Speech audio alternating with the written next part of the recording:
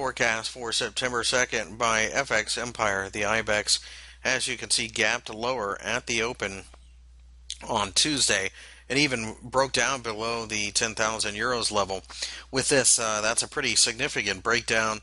We feel that if we can get below 9,900, we'd be sellers at that point. However, having said that, we also feel that it is probably only a matter of time before the buyers step back, especially somewhere near the 9,500 level.